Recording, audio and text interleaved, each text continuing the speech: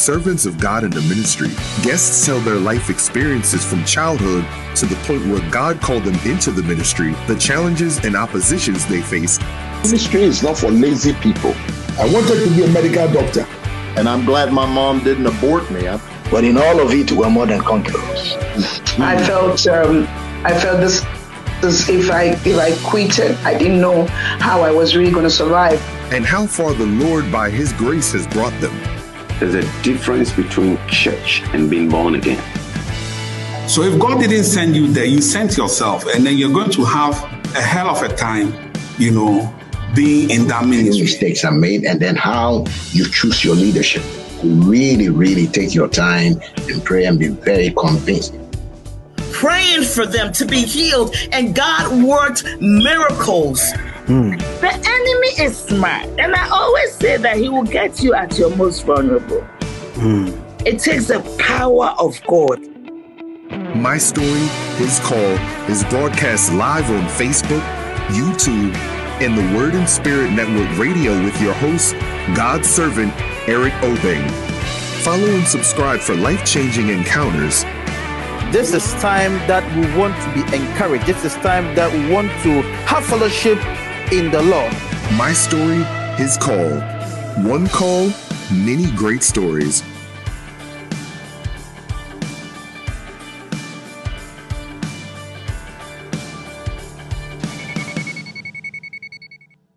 Hello, hello, hello, hello, hello, hello, hello.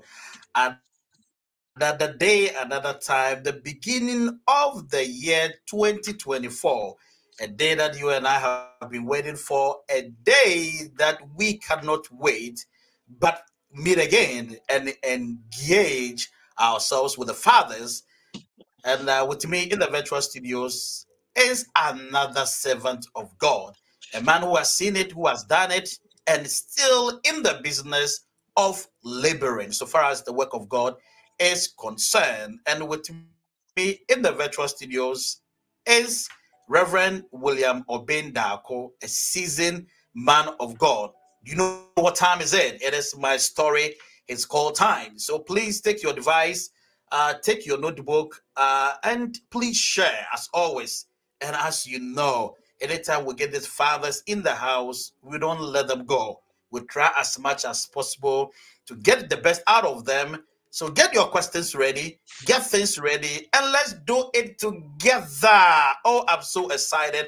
I don't know about you. So we are live on Facebook, as you can see. We are live on YouTube, and we are live on the radio. So on the radio, you can catch us live on Word and Spirit Network with God's servant Eric Obeng. If you go to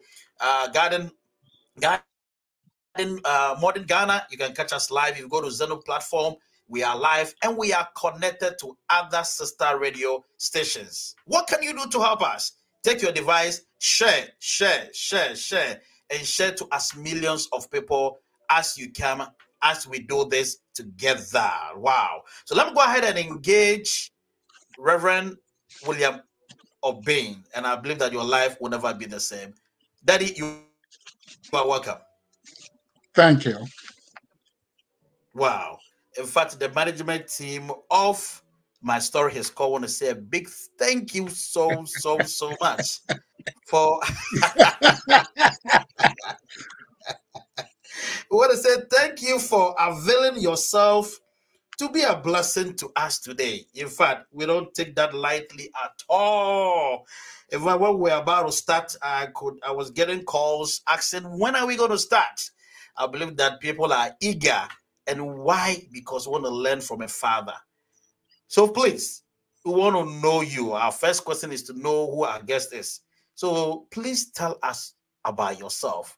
Who is Reverend William OBENG-DARKO? Where did life begin? Where were you born? Walk us through that. We are ready. God's servant Eric, yes. I want to thank you for the opportunity to be here.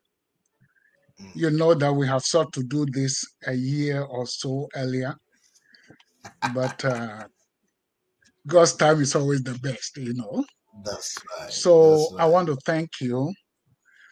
And before I answer your question, I want to quote 1 Timothy chapter 1, verse 12. It was later recognized that it was even on your flyer. Paul, writing to Timothy, said, "And I thank Christ Jesus our Lord, who has enabled me, for that he counted me faithful, putting me into the ministry." 1 Timothy 1:12. And sincerely, I want to thank God, because this scripture verse has been ringing in my heart for about 3 days now, as I was thinking of coming in here. And I need to give God thanks, because if the Lord Jesus didn't put me into the ministry, perhaps you and I will not be sitting here. That's right. So I didn't want to finish before I thank him. I want to thank him before commencing to say anything, because this is about him. This is not about me. And it is what he has done and he continues to do that becomes a blessing. So I thank you, and I thank the Lord Jesus Christ. He enabled me and he put me into the ministry. As you know, my middle name is William, but it became my first name. My first name is Joseph. So my full official name is Joseph William OBENG-DARKO. But when I was in school, I was thinking that Joseph, as we know in the Bible, suffered a lot. And I didn't want to suffer like him. So though officially it's in all my official records, but I used my name William, the middle name, because I really love the name William. And so that is how people came to know me. And some call me Pastor William, and so forth and so on. But at times when you say Joseph, people don't know whether it's me, but it's the same person. So you could use any, but please just stick with William, and we both of us will be blessed.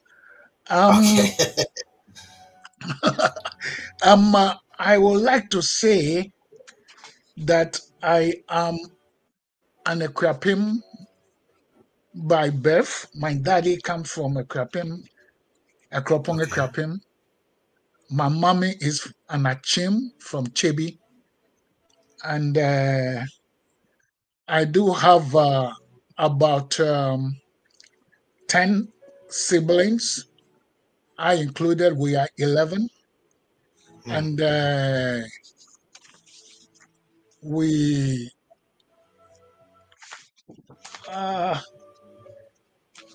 I included, we are 11.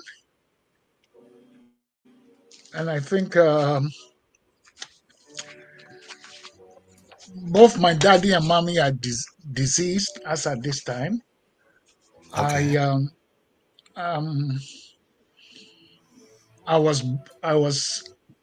schooled in Ekropong, Equiapim, trained with the Presbyterian kind of training, and the Equiapim kind of training. I lived with my grandmom, and I came to live with my daddy in Accra, continue my education in Accra. I was in Wesley Grammar High School, Dansoma. And just as I was about to go to sixth form in Accra Academy, 1979, my daddy passed away. We had plans to go overseas to Oral Roberts University, but all those plans did not work. So I went to work. I worked with, at that time, what was called Accra City Council, who today now is called AMA, AMA. And I work with their auditing department, because I studied accounting and auditing.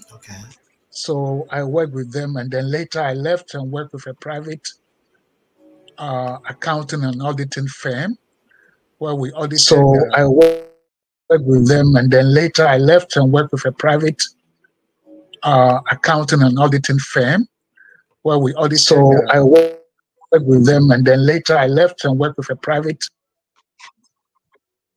Okay, go ahead. I can hear you now.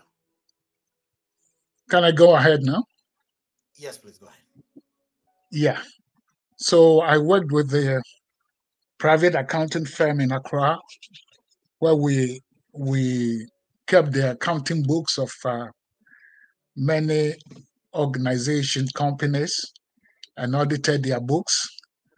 And I stayed there for quite a time. But then I had become a Christian. I was preaching here and there. Invitations will come do a revival service for us. 3 days you go, Friday, Saturday, Sunday. So Friday you miss work. And it wasn't very convenient to be going and missing work. You got to show yourself as a good worker. So gradually I noticed that I couldn't combine the secular work and then the opportunities that God was opening up to me as far as ministry work is concerned. Okay. And at that time, we were like myself and many of my colleagues, we were like hot cakes.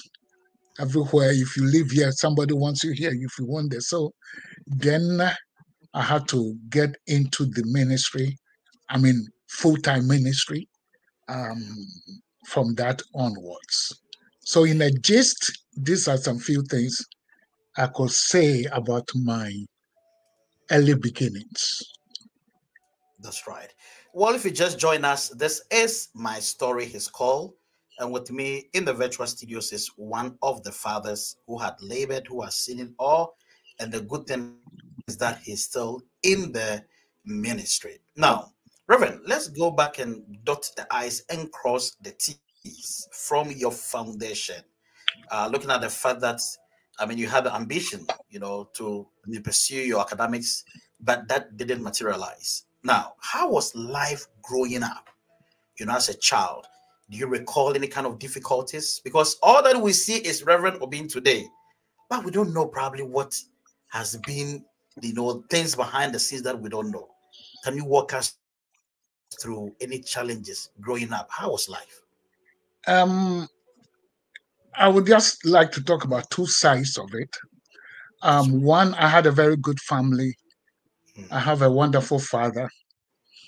I used to think that nobody had a better father than I did. Wow. My father was a good man. Wow. And he did take care of all of us. At a certain time, Eric, if I'll be honest with you, I thought that my father was like God to me. Wow. Yes, my father was everything. It doesn't matter what. Even if I was sick and I saw my father, I'll be well. I didn't live with my mother, but I stayed with my grandmother and came to live with my father. And he provided for all our needs. I never knew if there was anything like lack or want or that kind of thing. Even as we grew up, people even began to think that we were like, we call back home dadabas, special privileged ones and so forth.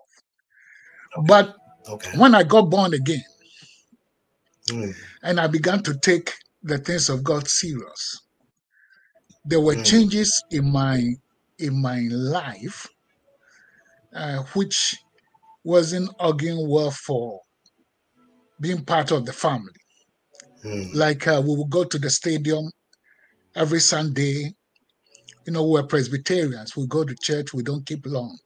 The Pentecostals and the Charismatics do keep long in church, but the Presbyterians, we don't keep long in church. So we'll close, and we know that by 11:30 we should be at the stadium. My dad, my brothers, 5 brothers, we all like soccer. So we'll go to the stadium and come back home, that kind of thing. But the moment I became born again, and gradually I joined the Pentecostal church, time that we have to go to stadium, that's the time our worship service starts. You know, we are doing Sunday school and all that. So gradually, I was like missing in action. And my daddy didn't really like that. My daddy used to wonder. One day, my daddy asked me, he said, "What is wrong with you? Do I stop you from worshiping God?" I said, "No." He said, "Don't I myself worship God?" I said, "You do." He said, "So how come as a young boy, 13, 14 years, everything is about church, church, church, church, church? Is there anything in particular that you need that I'm not providing?" I said, "No, Dad." He was a bit surprised. So I guess he tried to put some mechanism to see whether I would be discouraged from going to church. And I don't say this to dishonor my daddy's memory, but I look back and I see he was trying to test my resolve and that kind of thing. So then Sundays when I have to go to church, they are going to Presby. I live in a place called Kotubabi, and I have to go to Mataheko. You know, it's quite a distance. And I go to say that I'm going. It's okay, go. I'm young, but I don't have the money to go. You know, so there were times, and I speak the truth, there were times I walked from Kutubabi to Mataheko to go to church. Wow. Yes. Such was the fire of God burning. Jesus. I love the church. I love the worship. I love everything. So I would go there. And today I look back, if you know the lady called Dr. Dotete Christie. Yeah, Christie Dotete, yes. Yeah, Dr. Christie Dotete and I were in the same church, and we live in the same area. So she was more like a big sister because she was working as a secretary in Rivera Beach Hotel. And today I want to use this opportunity to thank her a lot because she will give me money, and then she will make sure if she picked the taxi, I am in and will come home. And she'll put me home and she will go and she will always check on me and so forth and so on. Today, both of us are serving in the Lord's ministry. And I give God praise. So these were a real serious time. I didn't have much difficulties like some people did. But, you know, as a young boy, and I've already said my daddy was like God to me. So to have this kind of, it's not confrontation, but like your daddy says, no, you have to come to church and you think that this is the church you have to go, was a big issue for me, you know. But aside that, serving God, going to camps and things like that were just the normal. And the rest I will tell as the interview comes on. Wow, beautiful. Wow. If you just join us again, this is My Story His Call, and we highly encourage that you share. Please share. This is our first broadcast for 2024. So we want to flood the whole atmosphere with this broadcast because we have a father in the house. I can see a lot of people watching with us. Richmond Dapa is watching all the way from Ghana. He says that amen. And I see this from ICGC, that's Messianic Temple. Reverend Dr. OBENG-DARKO is a great gift of God to the body of Christ. Kindly share, okay? And keep sending your comments. Bible said that wherever the shepherd is, the sheep must be around him. So this is the time that Daddy wants you to show up and know that you are still with him and he's also with you. We see this coming from Ikuya Dako. That's Amang Kona. It says that Reverend William will love you. This is coming from Yahweh. Yahweh is watching us from Ghana. Please send in your comments. Let us read it. We read it loud for Daddy too. Today is a conversational time. Today is Daddy and son's relationship. That we don't have any formula to this interview. We are just having fun. Let us know where you are watching us from. Wow, this is Doris. Doris Edu Boama says that watching from UK. Wow, so the UK people are here. Please share. The last time that I checked, we haven't shared enough. We want to get into the hundreds today. So please share and share and share. Now, let me come back to you, Daddy. We are building up our story gradually. Now, we've understood from the foundation of your life how Daddy was there for you throughout. Now, at this point, at what point in your life did you get born again? And I mean, what really happened? But I realized that you are about to take us into your ministry life, but we want to take it gradually as we get there. Walk us through that aspect of your life. What happened? How did you get born again? It's a very difficult question because at times you couldn't just tell it was on this day or that day. But then with me, I can remember the year 1974 is when I gave my life to the Lord Jesus Christ. And got filled with the Holy Ghost in 1976. Okay. See, being a Presbyterian, we take our worship of God very serious. Okay. But I don't know about me, but it seems like right from my childhood, I had a drawing towards the things of God. Pastor Eric, you will know that some people's calling are very spectacular. Okay. Like Moses and the burning bush. Okay. You know, like Samuel, and he had a voice and he wasn't small. I didn't have any spectacular call. I never even had a dream God calling me. I never had anything like that. The only thing I had was a strong burning desire in me that drew me to God and the things of God. Okay. I used to wonder where people will spend eternity. Jesus. As a young boy, I used to wonder where will people spend eternity when they die? Because I lived with my grandma, and when people died, they brought them back home at our family house at Ekropong. They prepared their bodies and then they put them in state. As a young, small boy, I used to be there when they are preparing the corpse and all that before they put them in the coffin or on the bed to lay them in state. That's right. And these are people who have hugged me, who have embraced me, who have advised me. My grand aunties, my uncles, my grand uncles. And then when as a young boy, I sat there, right there whilst they prepared them, they put on their suits and all these things. My mind will be going through. My mind, I will be thinking. Is that especially when they lift them up and they'll be talking to them as if they can hear, and they're addressing them, and then they put them, Eric, and then they put them on the bed. And this thing had a very serious impact on me that I always used to ask myself, is there life after this life?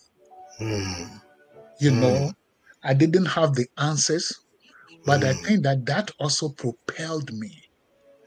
In addition to that inner drawing to self. I never made Sunday school when I was in the Presbyterian church as a young boy. One day my father felt that, we should all be home and chill and have fun. I said, no, I'm going to church. My daddy asked me, so are you telling me that the pastor never misses church one Sunday? Why can't you accept to miss church once? Wow. Right? Is the church built on you? I mean, can you imagine? I was like 11 years then. Yeah, I'll never forget that. He couldn't understand why every Sunday I want to be in church. That's right. So one day he said, son, are you telling me that the pastor doesn't miss church one day? That's right. So the pool was there. I can't even tell whether those days I accepted Christ. I can't tell. I don't know, because there wasn't a specific time I said I raised my hand and I want to receive Christ. But this was there. At times when I lie down, I'll be assuming I'm talking to God and I'm asking Him to take my life and I want to serve you and all that. Then I went to secondary school. Okay. Wesley Grammar. Okay. To my amazement, when I went to secondary school, Form 1, new people who have come, they picked me up as an executive member of the Scripture Union. Wow, just like that. Normally, you get Form 3, Form 4. That's right, yeah. But right there, they took me on. And I can't tell whether at that time is when I prayed the sinner's prayer or so. At times people think, when did you pray the sinner's prayer? I can't tell when. Wow. But I can tell you that 1974 was a great time in my life. And I began. So I served in the Scripture Union right from Form 1 to 6th form. And I also was made by Form 4. I was made the president of the Scripture Union. Okay. And I've been so up to today. Wow. So it's just like God drawing you to Himself. Wow. I didn't have any spectacular experience, Eric. That's I didn't have any, but with me, what goes on in my heart, what the Holy Spirit puts in my heart, Jesus, is what have brought me through up to this point that I'm talking to you, God. Amen.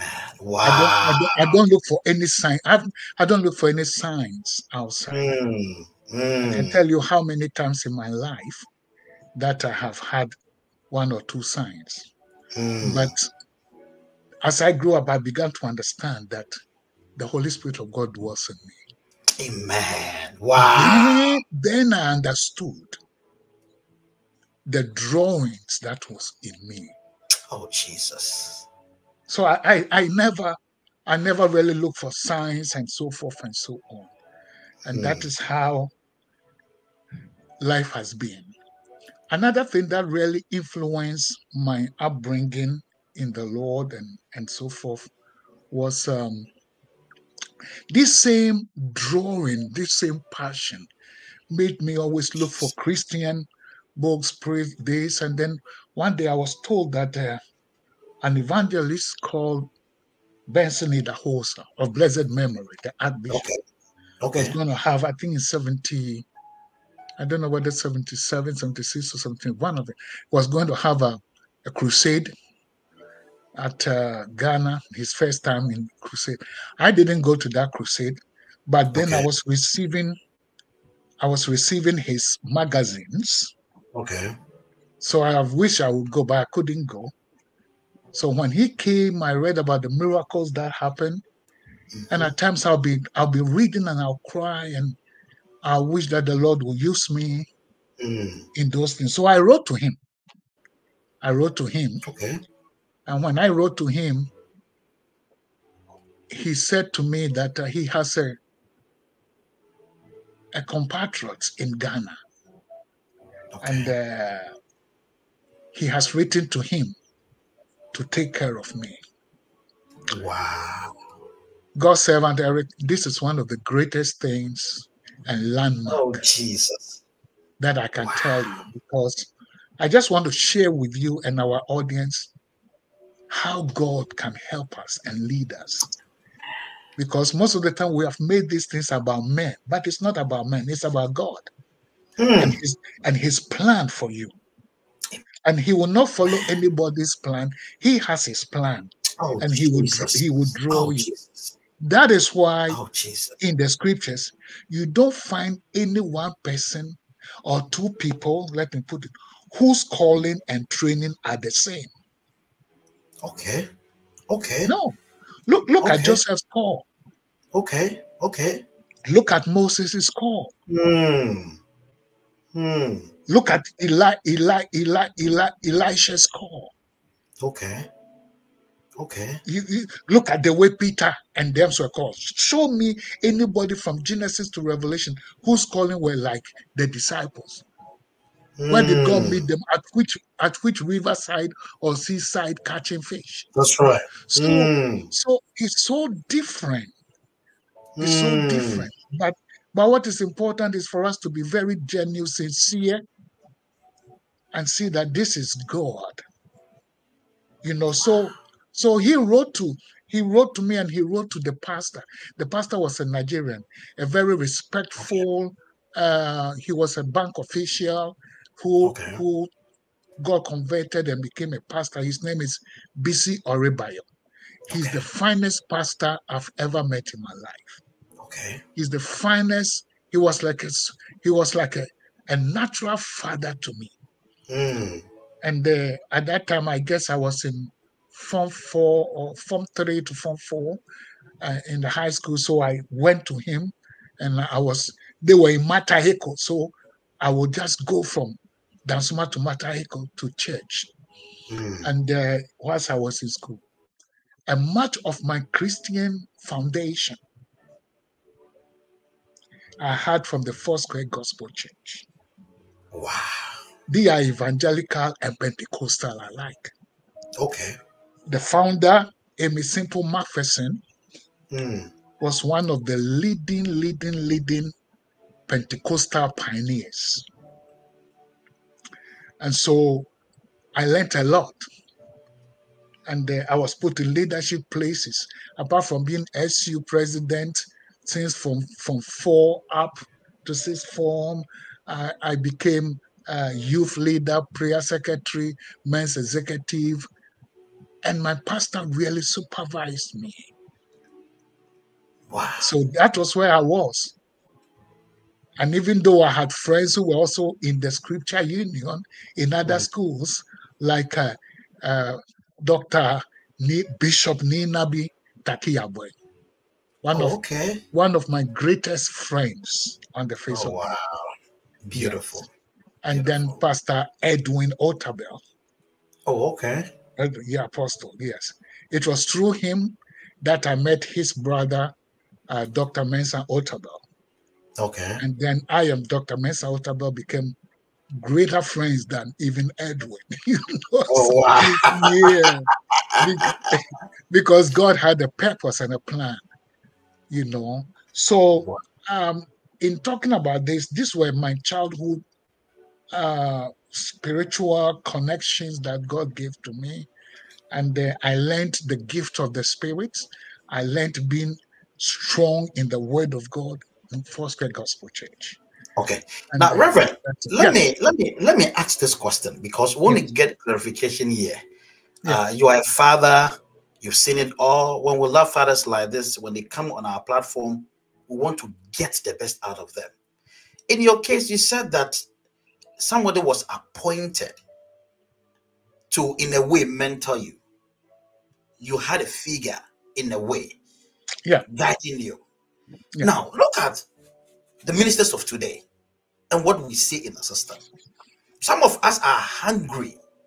We are looking for fathers to lead us, to direct our path. At times, we get at the junction where we don't know where to turn, either the left or the right. But the call is there. The gifting is there. And we don't know what to do. You being a father, what would you advise? What is the way out? Do we have to go around looking for the fathers and say that, Reverend Obeng, I feel I want to come and serve you. I want you to nurture me. I mean, tell us, what should we do? My candid view is that God leads people differently. See, we cannot take one rule and make it for everybody. Okay. In my case, a man I've never met Archbishop Benson Idahosa. I've never set sight on him. Even later on, when God was using me, he came to do crusades in Ghana again, and many of my colleagues were there. I wasn't there, I never met him. But God used him to make a recommendation for me. Okay. So am I going to say that everybody needs recommendation? No. Okay. There are different.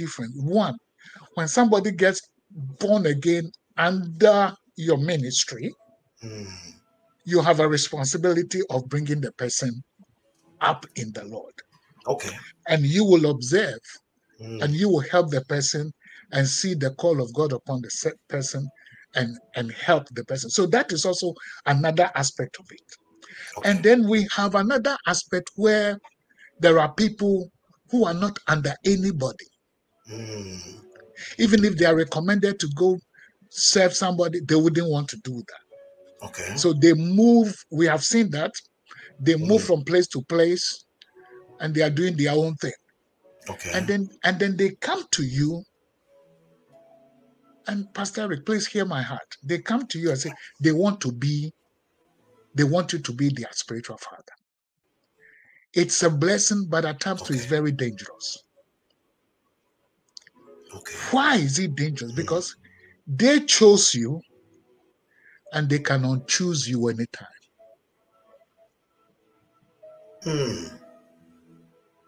And most of the time it does happen.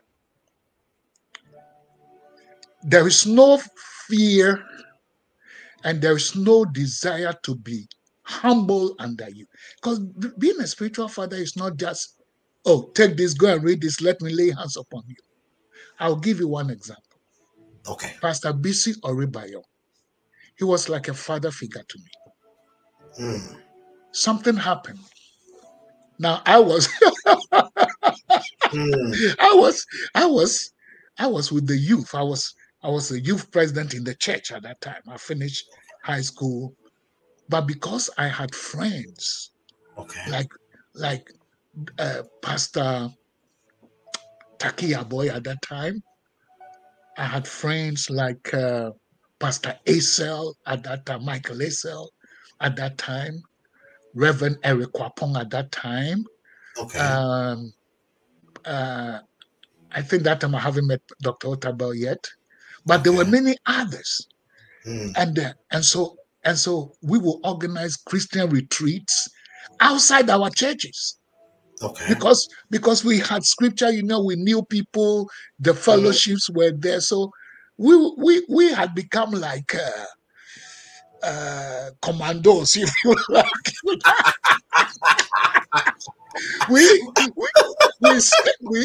we serve in the special in our local churches, the regular army, and then we serve in the commandos, like you hear they say, oh, there's a retreat here, then we are there. Oh, then you talk to your other friend and we are there, because that time people are receiving the Holy Spirit kind of but thing. Rev, yes.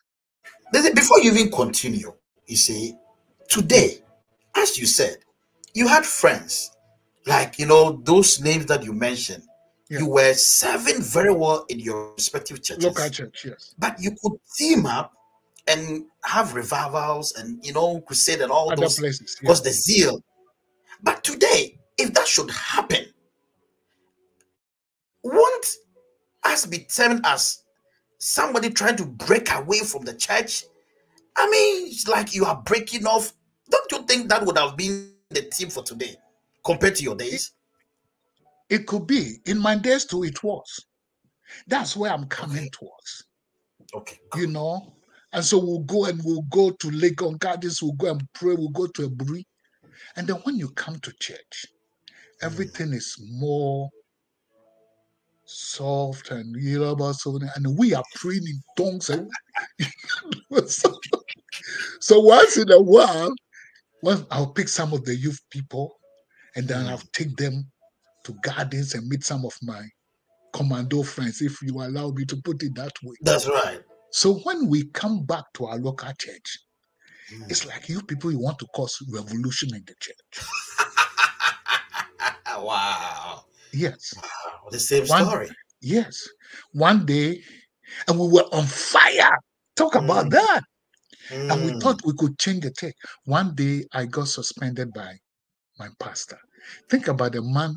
Wow. Think about a man that I highly respect. Wow. And then he had traveled. When he came back, he said, some of the young people are not coming to church like they should. And then he mentioned, if you speak in tongues, it doesn't mean you have reached anywhere. Wow. And he lashed from the pulpit. And then said, from this day, OBENG-DARKO, William, you have been removed from being the youth president. Wow. And, now listen to this. I had friends outside, colleagues. Okay. But I never told anybody I've been suspended in church. I never stopped going to church. I was sitting at the back. It was a shame for me, but I took it. Not knowing my pastor was watching how I was going to respond to that. He knew I wasn't a bad influence. Okay. But at times they put you through the test. Reverend, let's look at that part. Let's look at that. I'm interested in what you just said. In the midst of the congregation, he called you, rebuked you, and started to watch you. And suspended me. I was suspended. Yeah. Now, let's look at the other side of the coin. Could it have been done in a different way? I mean, because maybe you thought you were on fire. Yes. The zeal was there. I mean, you were not forming your church. You were not breaking, the whole thing. It's like you are doing what God wants you to do, preaching and doing all those things. Why would he stand in the midst of everybody and rebuke you, not calling you, talk to you that, son, the zeal is there, but there's a proper way of doing it, but rather suspend you? Why? Yeah, because now looking back, it was beginning to filter in. Some of the young people were not even beginning to respect the assistant pastor and all that. Like we need to go for evenings, we go for evangelism and all that. When we come back, the young people will not come to church. Okay.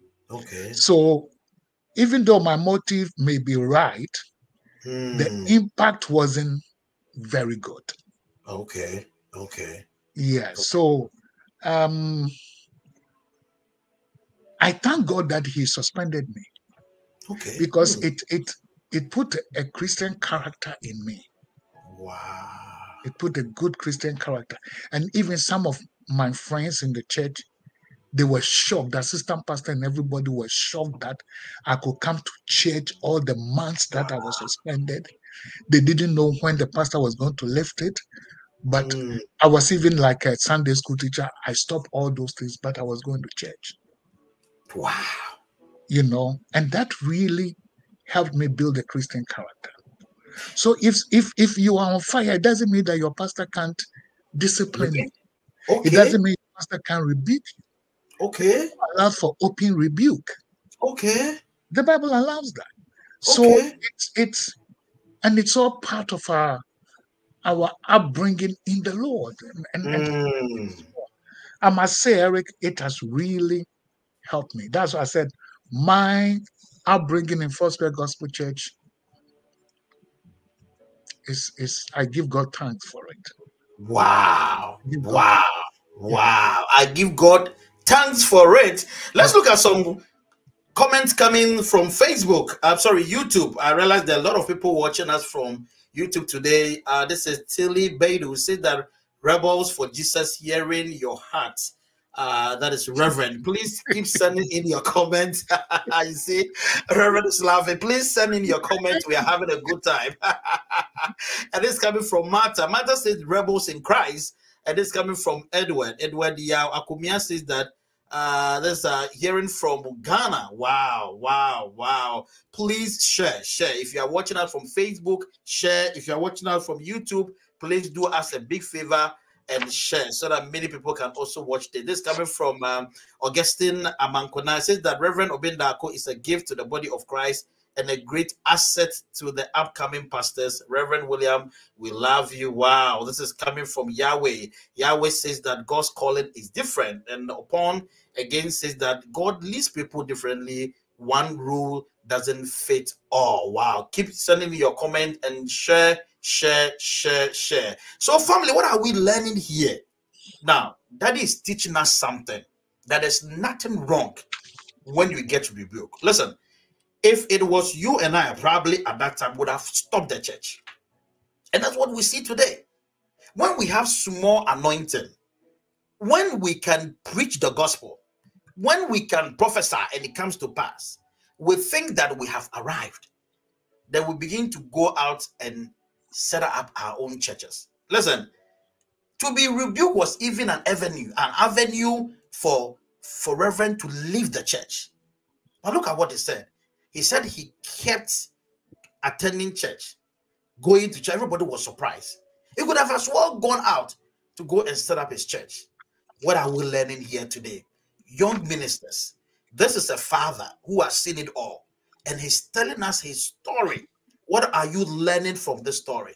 What are you taking home today? Thank you. Now, Reverend, let me ask you this question. You kept mentioning about the zeal when you mentioned Reverend Christy Dotete's name.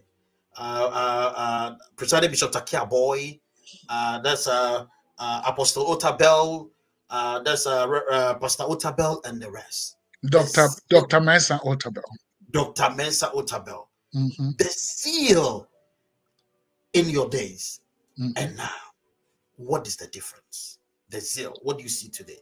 What is your difference? I'm glad you could ask that question. See, I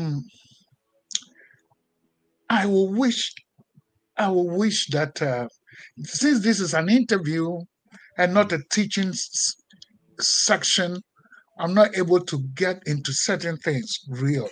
Please do. This one has no formula. Please do. It's allowed. Our platform is allowed. When we get the fathers, we don't have formula. It just comes in and out. So whatever God lays on your heart, please teach us. That's why we invited you. We cannot put God in a box and make one rule for everybody. You see, in our era, myself, Dr. Mensa Otabel, Reverend Eric Wapong, my close friend and ally, Ni Nabi Ni Takia Boy, and many others. But these were the closest. Michael Acel. Okay. Dr. Isaac Quay.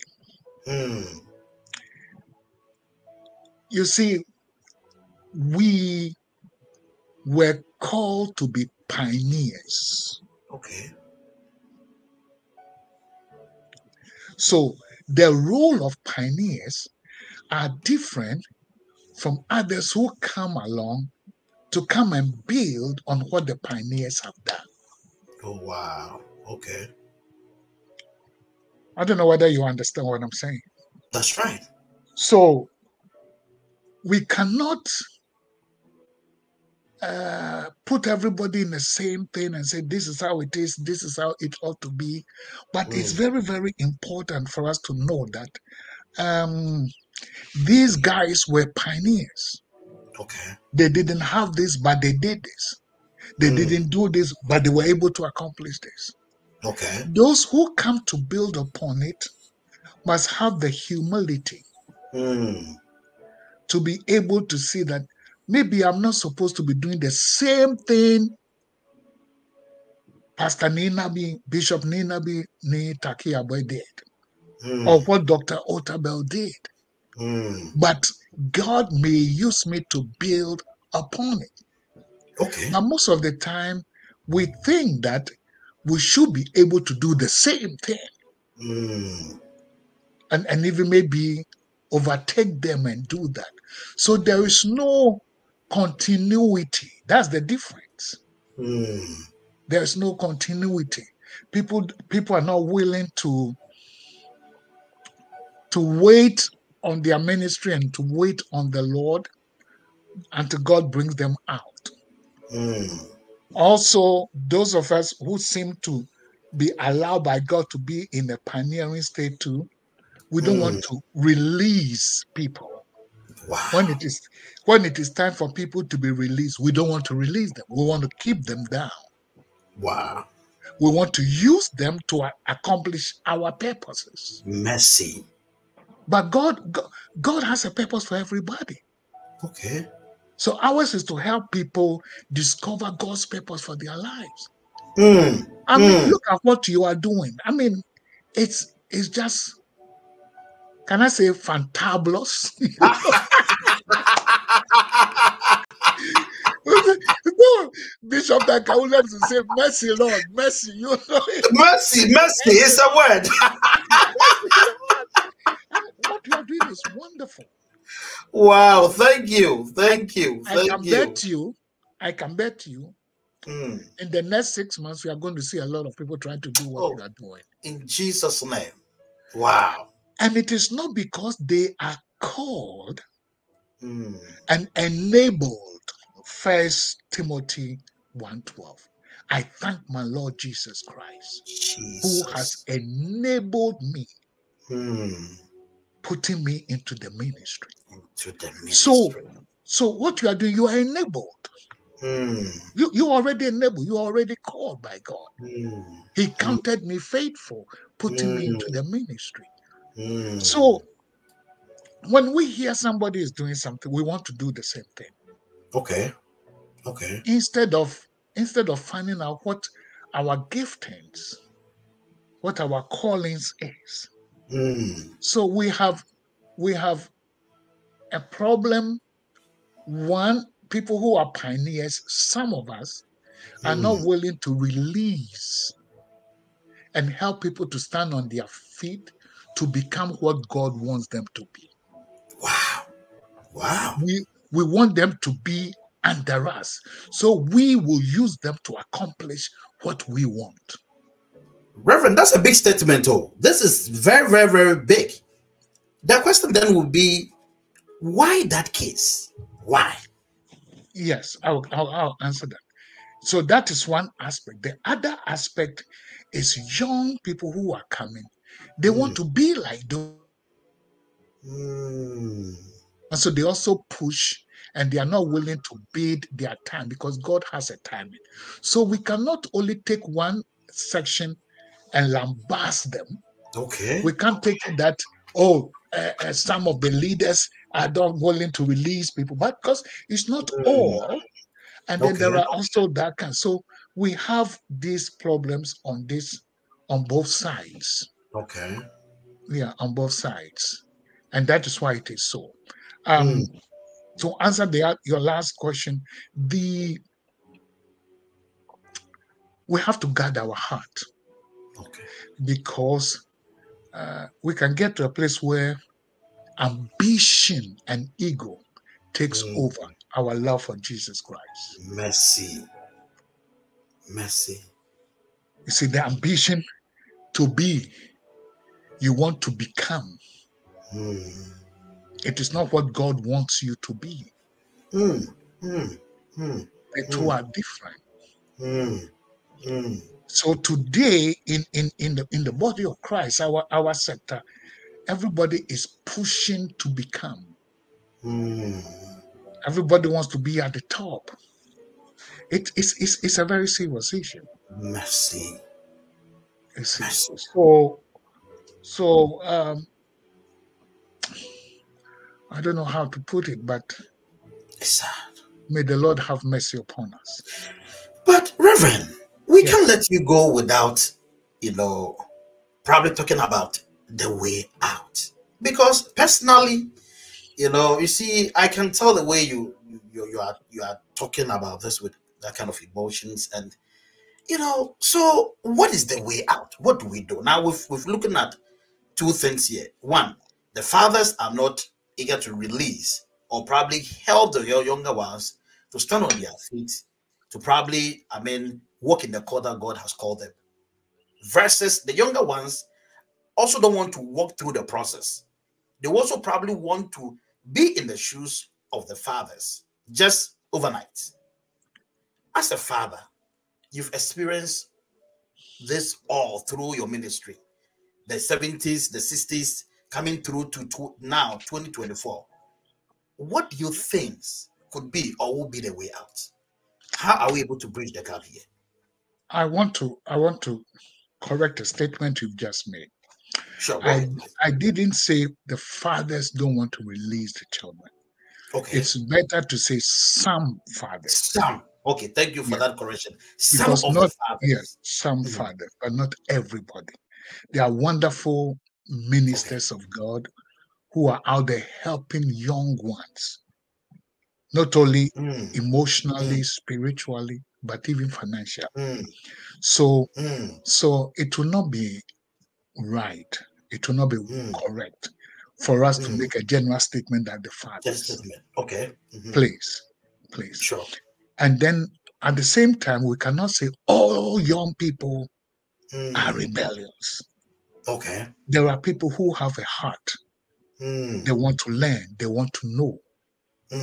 Okay. They want to push forward. So always let's have that at the back of our mind. Okay. Because at times I hear people say, oh, today there are no fathers. There are fathers. Okay. Who are doing good work. They don't even want to be called fathers. They don't want that title. Like myself, I don't want that title. I just want to do what God has called me to do. That's right. You see. So I wanted to chip that in because at times people can say things that, hey, now Pastor OBENG-DARKO says that now the fathers don't want to release people. No, I never said that. I never said that. I said that there are some, you know, and so forth and so on. So if I can take your question now, I will answer that one. That's right. You asked a question? Yes. As to why, yes, exactly. I mean, how do we bridge the gap? Some fathers, some young ministers. It's a very difficult question because we cannot make rules and then make everybody obey those rules. Wow. But what I think is that everybody must have a love for the Lord Jesus Christ. Amen. It's so that makes a whole difference. Jesus. You see, you agree with me, God's servant Eric, that in our era there are no legalisms. The Old Testament was a legal thing, but in the New Testament we don't have that legal thing. If you don't do this, this is going to happen, and that kind of thing. We are led by the Spirit of God. Okay. So we must all love the Lord Jesus Christ and be genuine, sincere that the Spirit of God is leading us. Okay. If the Spirit of God is leading us, everything is going to fall in its place. And ambition, we should do our best to overcome ambition. When we are ambitious in the church, we don't care who we step on, we don't care who we belittle, we don't care how we are holding on to somebody's ministry. You know, in the Old Testament, in the book of Deuteronomy, God told the children of Israel that when the year of Jubilee comes, somebody has served you all these years, and you release them to go. And they say, oh no, you have been a good master to me and I want to stay with you. He said, take him back.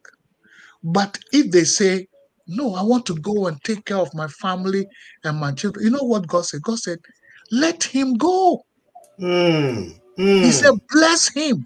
He said, look at the blessing with which God has blessed you and bless him. I wish we could teach that. Okay. Unfortunately, when you serve people and then you feel, listen to this, my brother Eric, listen to this, and you feel led by the Spirit of God. You feel impressed in your spirit to do this. There are some who will not like that because it doesn't conform with their vision. You see? So We all have visions, but we must also allow, because we are charismatics. Oh, sorry, we are charismatics. You see. And so we know that as many as are led by the Spirit of God, they are the Spirit of God. Oh, Jesus. So do we give room for the leading of the Spirit? Do we? Thank you, Jesus. It's very difficult. Either you are using the Spirit to lie your way out by saying, "Oh, the Spirit is leading me," or you are speaking the truth of the leading of the Spirit of God. Wow. Which at times too, some leaders may not be very interested because they don't want to lose you, or they don't want you to go. That's right. So we these are issues, but we have to know that this work belongs to God. He should take the glory. He should take the honor. Amen. And your reward, nobody can take away from you. Amen. Nobody, there's nobody on earth, because we are not going to be rewarded that way. God's marking scheme is totally different. Okay. Because there will be people you thought that they have won the world, but God says you didn't do anything. And there are those who didn't do. In our eyes, they didn't do anything, but God says, "Well done, thou good and faithful servant." Mercy. So, and we need each other. We need each other. And we need to support each other. So, we must allow. If somebody says they want to go, bless him. Okay. Bless him and let him go. Wow. Don't curse him. Okay. There are places where they will even pray against you that you should die. Mercy. Simply because people want to hold on to what they have and what they have achieved. Mercy. But this is God's work. Jesus. So there are so many things on both sides. I'm not speaking against we who are fathers or maybe fathers, and I'm not speaking against those who are upcoming. All of us have got pitfalls that we've got to look at and overcome if we are going to last. Wow. Wow. On this note, we're going to go for a quick break. When we come back, we'll ask 1 or 2 questions and activate the phone lines for some calls. We have a father in the house. Maybe it's been a while since you heard from Daddy. Daddy's here to say hi. And, you know, we are in the new year, and today is the 6th of January, 2024. So when we come back, we just ask 1 or 2 questions, open the lines, then off we go so that we can allow him to go and rest. So just hold on for a quick break. What have you been through? What have you survived? My Story, His Call with God's servant Eric Obeng is a program designed to encourage servants of God in the ministry. Guests tell their life experiences from childhood to the point where God called them into the ministry, the challenges and oppositions they faced. Ministry is not for lazy people. I wanted to be a medical doctor. And I'm glad my mom didn't abort me. But in all of it, we're more than conquerors. I felt this if I quitted, I didn't know how I was really going to survive. And how far the Lord by His grace has brought them. There's a difference between church and being born again. So if God didn't send you there, you sent yourself, and then you're going to have a hell of a time, you know, being in that ministry. Mistakes are made, and then how you choose your leadership. Really, really take your time and pray and be very convinced. Praying for them to be healed, and God worked miracles. The enemy is smart, and I always say that he will get you at your most vulnerable. It takes the power of God. My Story, His Call is broadcast live on Facebook, YouTube, and the Word and Spirit Network Radio with your host, God's servant, Eric Obeng. Follow and subscribe for life-changing encounters. This is time that we want to be encouraged. This is time that we want to have fellowship in the Lord. My Story, His Call. One call, many great stories.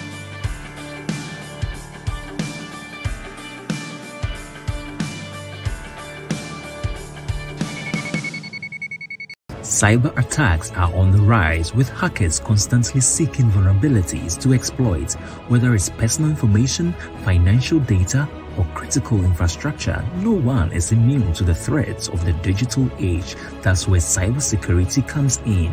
Grace Self IT Solutions can help you develop a career in cybersecurity and in 6 figures without necessarily having any technical background. Join us as we journey through this path together on our YouTube channel, Grace Self IT Solutions. For more information, contact +1571 365 1251.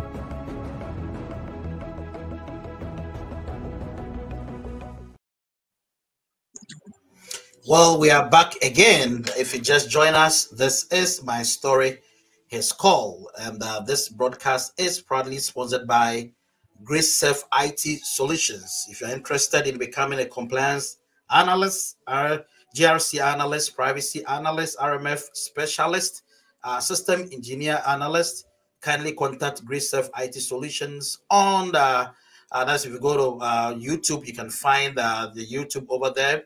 You can get more information about that. If you also want to call personally, you can call 571-365-1251. And also, we do this every Saturday where we engage the fathers of the land to talk to us about ministry and to also shepherd us. You can send in your comments and I will read it as well. Now, let's engage Daddy for just a few seconds. And we've also activated the phone line. So maybe you can give us a call. If you want to call us, if you are within the United States of America, you can just call 571-365-1251. You can call direct. We'll pick up the call and Daddy will hear you. If you have any question, maybe you are a minister of the gospel, you have some question, maybe you want to say hi to Daddy. Daddy is also here. If you are calling outside US, just call the WhatsApp line, just with the WhatsApp line, audio line only, the same number, 571-365-1251. And Daddy again is here to help us. You can give us a call, and the lines have been activated now. So you can call WhatsApp line. If you are in the US, just call direct, 571-365-1251. Now, Daddy, let's engage you for just a few minutes and allow you to go and probably get you back again some other time. I think so, because I don't think we've been able to deal with even half of what I thought we were going to be able to deal with. Like what I do now, how I came to do the things that I do, and how to recognize the call of God upon your life, and so many other things. And I'll be willing to come back if the Lord allows to teach on these things. It's a blessing. We have. I'll tell you, Eric, we have a lot to share. We have a lot to share. The mistakes we have done, and we can help others not to repeat those same mistakes. Wow. But in fact, I was about to ask those 2 questions, then allow you to go, because now we've covered 1 hour. We don't want to stretch you too much. Yeah, we don't want to stretch you too much. 1 hour is enough. We just 2 hours. Yeah, so it's too much. So when I ask those 2 questions, then I'm so glad. Oh my goodness, Reverend, you've made my day that you are willing to come back, and that's what we want. And thank you again for that. But I would just want to find out. Tell us challenges in ministry, and if you were to start ministry all over again, what are the things that you will avoid? Let's put those together and tell us as many as you can. We are ready, please. That's a very difficult question. As to what will I have avoided. But I think that some of the things comes with one's level of growth, naturally speaking. Okay. Remember that I got called by God at the age of 13. Thank you, Pastor Frank. God bless you. I salute you too.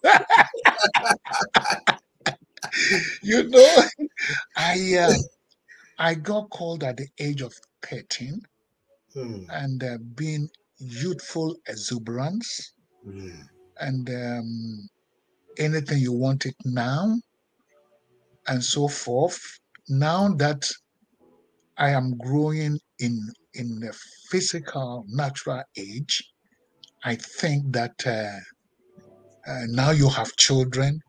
You see that even you need patience to see your children turn around, and so forth and so on. So some of what I consider as mistakes were not out of impure heart or hatred. I love the body of Christ. Eric, my whole life, and I say that with tears, my whole life Jesus has been the body of Christ. My natural family tells me, oh, the church has taken you because I live for the church, you know. So there are mistakes that have been made, but I think that they are lack of there is a spiritual growth there, but there's a lack of natural growth to see that something you couldn't do today, tomorrow you can do, and so forth and so on, and not be patient with others, and so forth. So for me, now I'm learning to be very patient, and I'm also learning to know that if God doesn't do something today, tomorrow He could do it. And yeah, so these are some of the things. As young people, we wanted it now, and we thought that if we didn't do it, we might even lose the ministry. You know, so and then at times you want to put your personal call ahead of the interest of the body of Christ. You know, yeah, you wouldn't know that if I take this action, this is the repercussion that it can bring into the body of Christ. So God, these are things that I have learned, but the greatest of all is taking your time to grow and to develop and to know that if God has something for you, nobody on earth can stop it. Nobody. We learn those lessons from those who responded to the call of God. In the beginning, it may look like it, but at the end, it will speak for itself. So, for this question, this is what I can say. I can't say this, that, but and also when I was younger, I could be very critical. I could be very critical of my seniors. We thought that they didn't have the zeal and the power like we did. But as you grow, your perspective changes. So today I am very, very less critical. Yeah, very, very less critical. Wow. And so much so that people even think I've lost my fire. The fire can't be lost, but the attitude has changed a lot. The attitude has changed a lot. Yeah. So wow. Thank you and thank you and thank you again. Now, family, this is an announcement.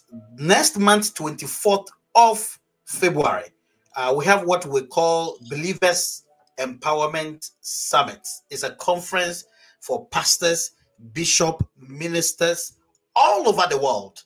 And we are grateful to have Dr. Frank Ofosu appear as our resource person on that day. It's going to be on Zoom.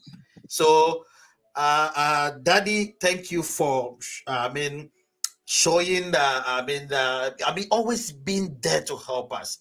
Reverend Obeng, Dr. Frank is one of the fathers. That's, my goodness. Anytime you reach out to him, the passion and the desire. And he's a great pastor and teacher. Oh my goodness, Jesus! We love this man. So, Pastor Frank, we are looking forward. We are looking forward for 24th of February, just next month. It's going to be on Zoom.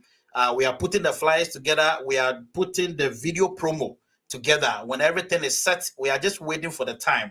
We are waiting for a confirmation. Then we'll get everything out. So please, if you are a pastor, if you are a believer, not only for pastors, but a believer, I mean, somebody who has the zeal. This is going to be the 3rd edition.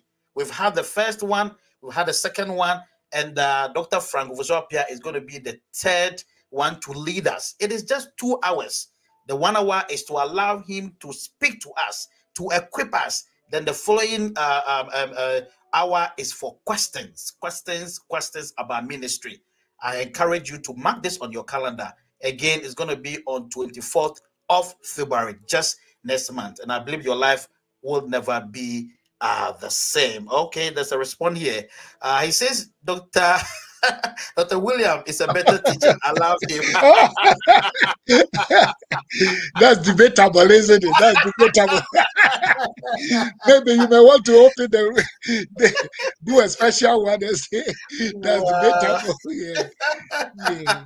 What we'll do is we are looking for a day where we can bring the fathers together.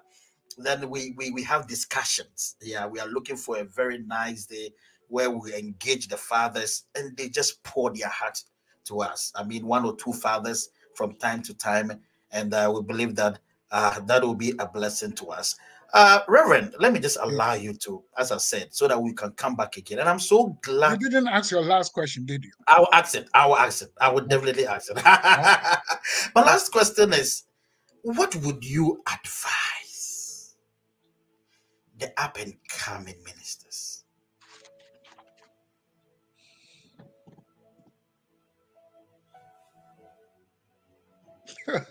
Have you finished your question? Yes.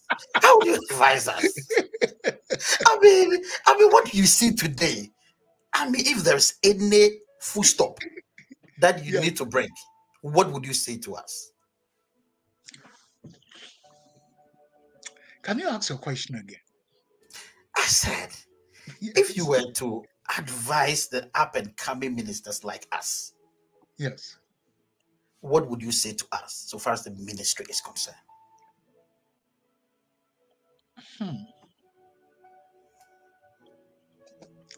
You like to ask very intricate questions. I don't know if there's one thing I could say, but let me just say this.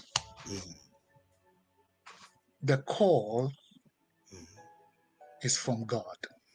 Jesus. The call is from God. He even called us from our mother's womb. Glory to God. It's amazing. Thank you. And so we got to know that nobody on earth, on this earth, can stop it. We didn't call, it's God who called us, except those who call themselves. And so it doesn't matter where you are.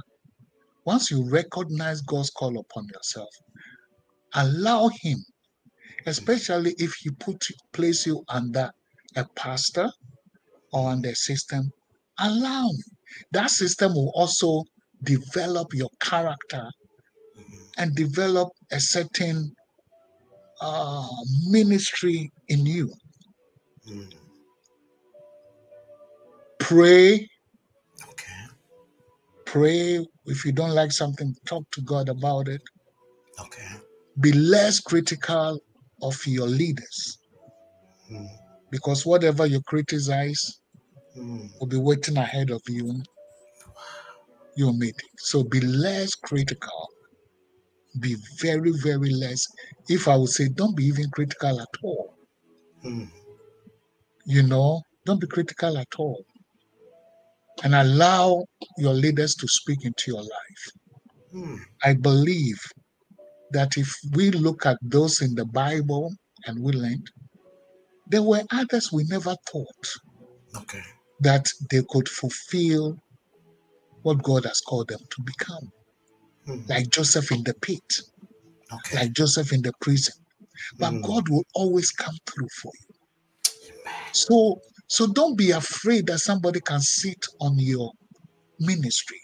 Because when you have that attitude, you are going to physically fight you are going to lie, you are going to try to rebel, and no. Just trust God and keep doing it. I mean, He will open the door for you. And then I will also say that seek to develop the ministry God has called you to. It's so important. It's not about position. It's about ministry. It's about service.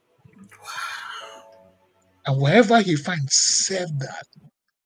You know, Eric, recently, about 2 years or 3 years ago, I was just praying and I was talking to the Lord, and I said, Lord, I don't even want to be known anymore. I just want to serve you. And wherever you put me, if you tell me to go to this village and serve, so nobody ever hears about OBENG-DARKO again, that is fine. The joy is in serving the Lord. Oh, thank you, Jesus. So that is what I want to say. Just a little bit of it, and also to say that promotion comes from God. Glory to God. Promotion. Let me tell you, when the time comes for God to promote you, He will remove everything that has been an obstacle. Jesus. Don't seek to do it yourself. He will. He will.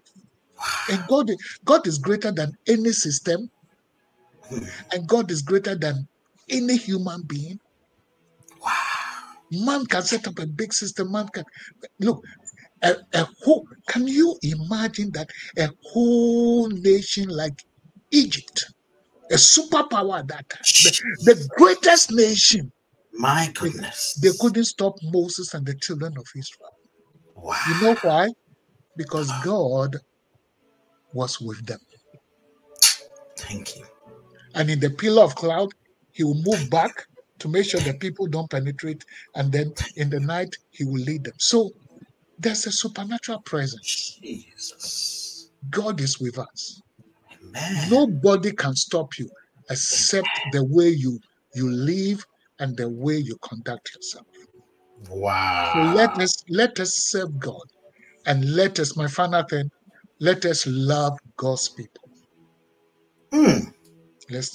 There's nothing greater than love. Yes, let us love God. Let us find it easier to forgive easily and move on, and to say, I am sorry, and move on.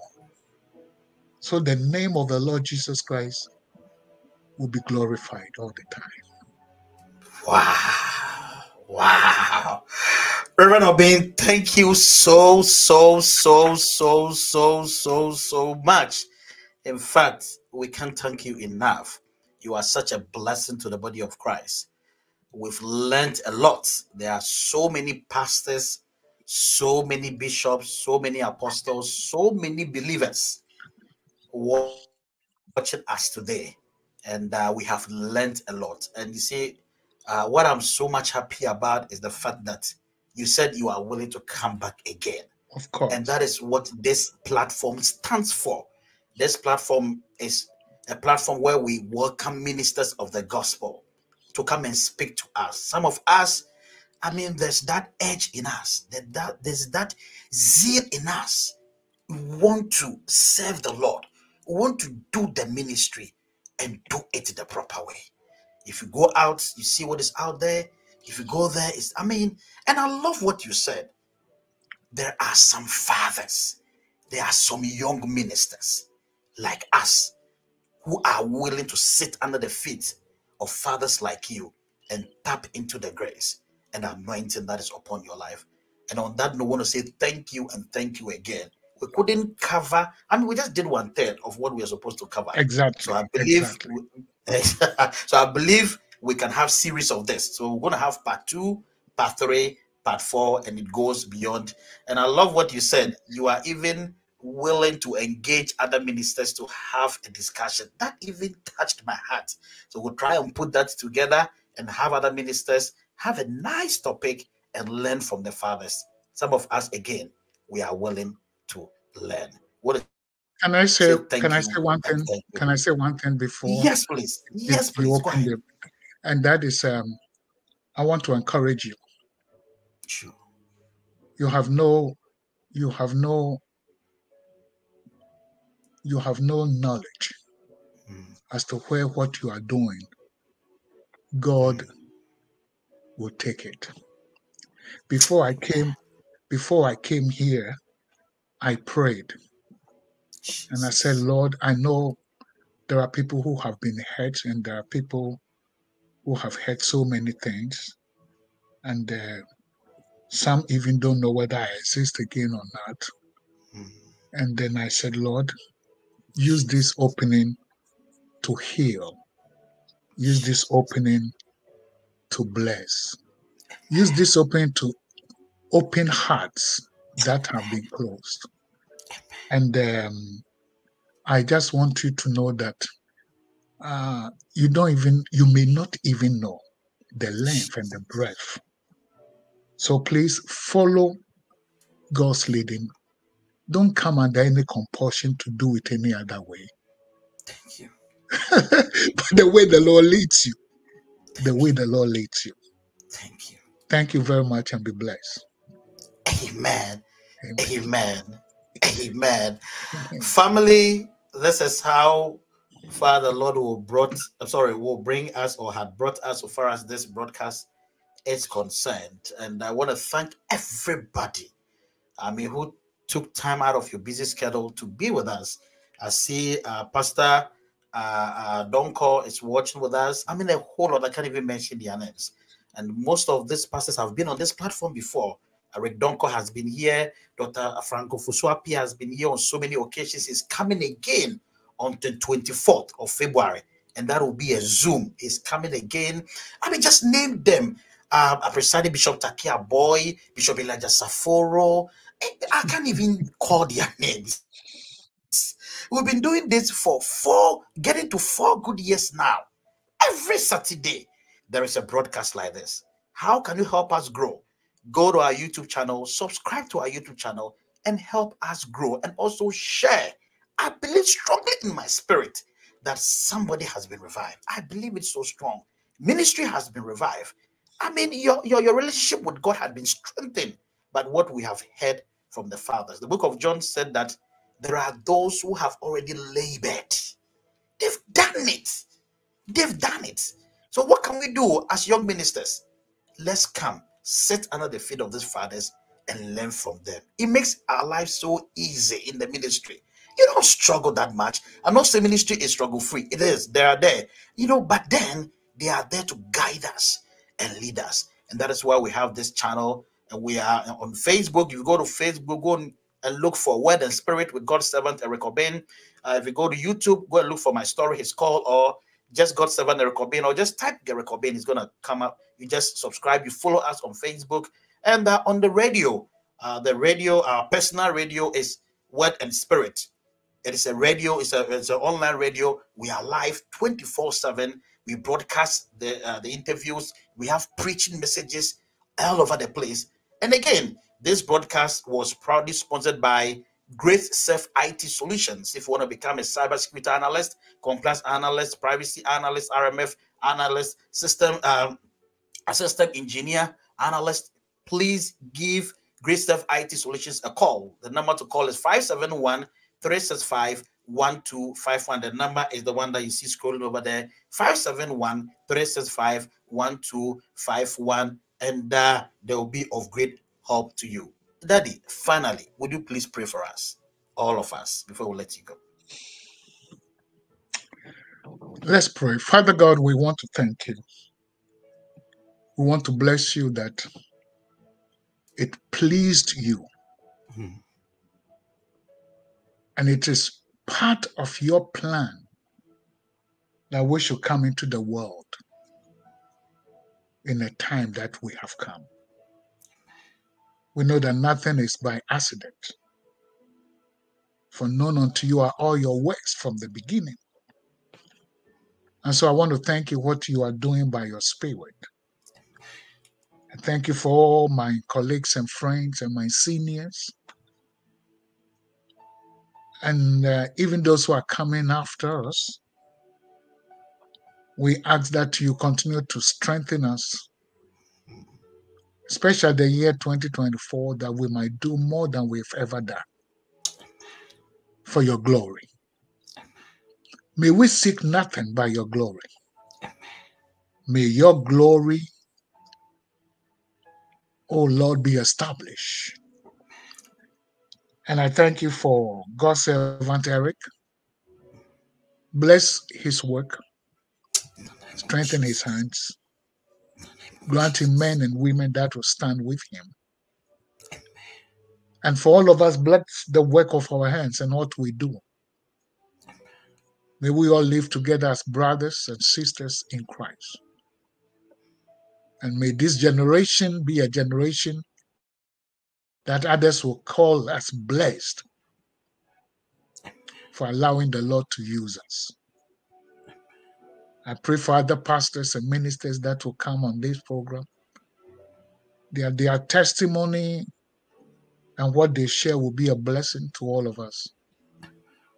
In the mighty name of our Lord Jesus Christ. Heal us and we will be healed. Jesus. Strengthen us and we will be strengthened. Lead us, Lord, and we will follow your leading. We thank you. In the name of our Lord and Savior Jesus Christ. Amen. Amen. Thank you, and thank you, and thank you. And I want to take this opportunity and say a big thanks to my co-producer, Miss Sandra. Miss Sandra, was behind the scenes, putting things together, coordinating, seeing to it that we're able to get Reverend Obeng on board to have this discussion. So my co-producer, Miss Sandra, thank you, and God bless you so much. I will call you after this. They will make arrangement for the part 2 very soon, very soon. We will not waste time on this. We need Daddy very soon. Again, thank you, and thank you for watching. So next week we have another broadcast, and the broadcast is going to be with Prophet Moses Austin all the way in UK. It is another time. And I believe that your life will never be the same. Just mark it on the calendar and join us when we go live. That's why you need to subscribe.